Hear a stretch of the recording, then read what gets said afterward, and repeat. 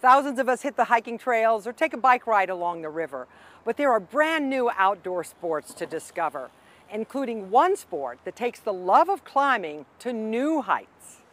So right now we're just getting the rigging all nice and perfect. So let's try that. Can you actually pull some of that in? Yep, that's good. Feels perfect tension-wise. And now I'm gonna double check, make sure it's through my harness. I got my harness on the right way. Through both of these loops, and I'm good to go. I'm Wade Desai. I've been doing highline for almost 2 years. In my normal life, I'm an emergency room doctor. I work up at Allegheny General Hospital. So when we're walking, we use our hands.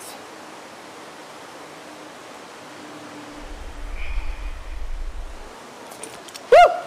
I actually was introduced to slackline in the rock climbing community, where this piece of rope is called webbing. It's flat, and rock climbers use it for anchors. Hello, Pittsburgh.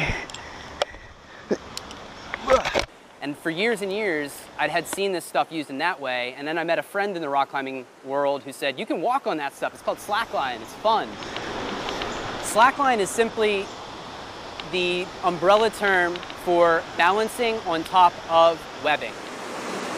But then when you do slackline low to the ground, the first time someone did it high up, they needed a different name to describe that. So they called it highline. I think it's very common for rock climbers to come into highlining thinking that they're gonna sort of already be experienced and a little bit ready for it. And when you're truly in a sense of void, where there's nothing around you except for something so small, your sense of, I don't know, balance and perspective totally becomes very, very, very, very in the forefront. But one of the things that also separates us a lot from tightrope walking is we do yoga.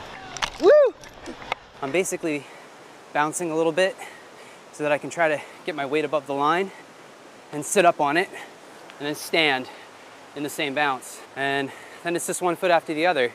You keep your eyes fixed on something in the distance and you let your mind wander. And one of the coolest things about Pittsburgh is that you can come here and do this stuff. Just last week, we had someone who flew in from Italy, their first time to the United States. They flew into New York City, and Pittsburgh was their second location because they knew that this community existed here and they wanted to get on our slacklines. There's a truly, truly special, special element to this sport that's just beyond the physical parts of it. Don't get me wrong, I look down and I definitely get scared. It absolutely puts me in my place.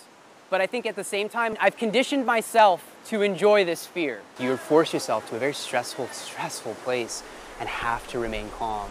So it's battling this part of your brain that you don't talk to very often. And then spend as much time as you spend out there, you become more comfortable with that part of your persona. It has this entire spiritual element to it. It truly does. You got this, Chelsea. Yeah, Chelsea. Yeah.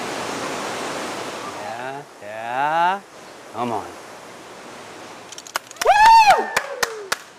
Yeah, Chelsea! Nice. Is that the first time she's ever done that? She's been doing it for maybe like less than a year, and this is probably one of the first times that she's strung together that many steps like that.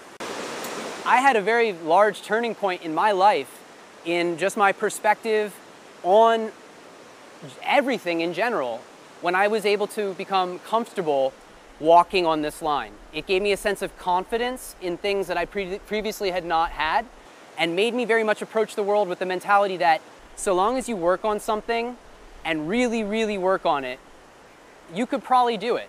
Because I never thought I was going to be able to do this.